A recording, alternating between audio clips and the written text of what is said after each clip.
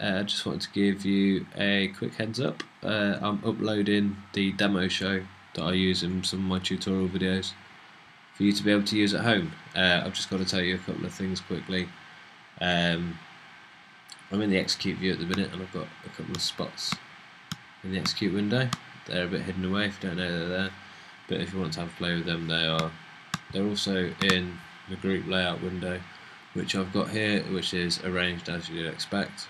And as I've mentioned in a few other videos about how I arrange the palettes, I've also got some position palettes recorded here. I think some of them are on the mini pointies. And well, have a play, and feel free to record your own, and use this show to practice and have a bit of a play.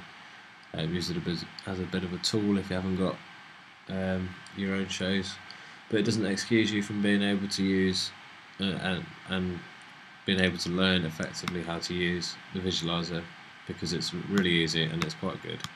But it's a bit of a shortcut, and hopefully you'll be able to keep up with me with some of my tutorials. The download link is in the description. There's some videos that's running with the show, that runs with my show, that won't run with yours because you don't have the video files, and I can't distribute the video files because I don't have permission.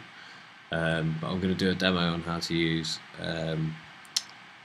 MagicHD, and I'll show you how to record videos that you've already got, and I'll show you how to convert videos so you can use your own videos in the media server. But that's coming up in a couple of tutorials time.